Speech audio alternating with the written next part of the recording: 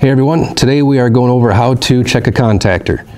So the way this starts out is your machine or equipment should be calling for a coolant pump to run or a hydraulic pump to be running, and it's not running, or it's not running properly, it sounds funny. And so the first thing we do is we go to the electrical cabinet where the contactor is located. Sometimes there'll be a buzzing sound coming from them. This is normally a characteristic with an AC contactor more so than a DC contactor, but it can still happen. The second thing you'd look for is around the front of the contactor, around the casing, you might see discoloration or signs of smoke or burning, which is a clear indicator that there's something wrong with the contactor. If visually and audibly everything looks fine, then at that point, make sure to turn power off to the cabinet before performing any other checks on the contactor. So the first thing we do, we'd end up checking to make sure that the contactor coil is receiving the proper voltage. So in other words, the machine control is signaling the contactor to actually pull in. So what we do with your multimeter, make sure it's turned to the volt setting, and you check your coil terminals to make sure that the contactor is getting the proper signal. If it's not, chances are there's a problem further upstream, whether it's a control relay that operates the contactor, or if there's a PLC in the picture that controls the control relay, which controls the contactor, the PLC may have a problem.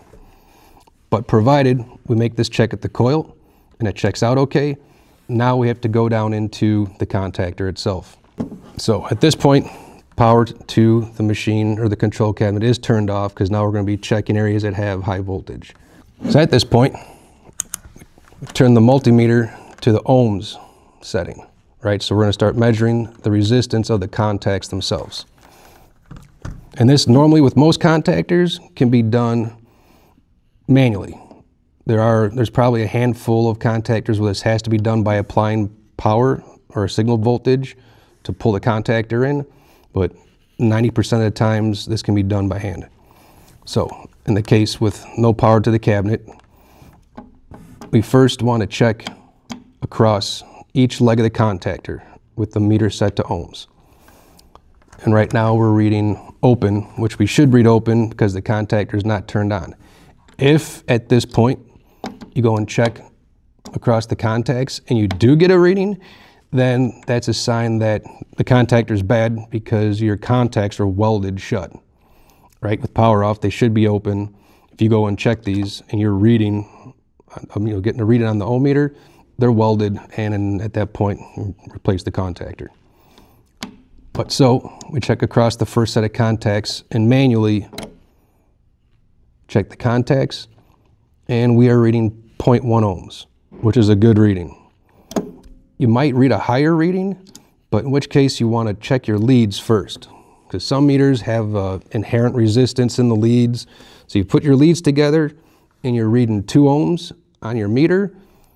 When you go and check the contacts and you do your contact check, if you read 2.1, you subtract that initial 2 ohm reading that you had with just the leads, because that resistance is inherent in the leads, so you have to take that out of the picture, and your actual contact reading is 0.1 ohms, which is a good reading. You do that with the next set of contacts.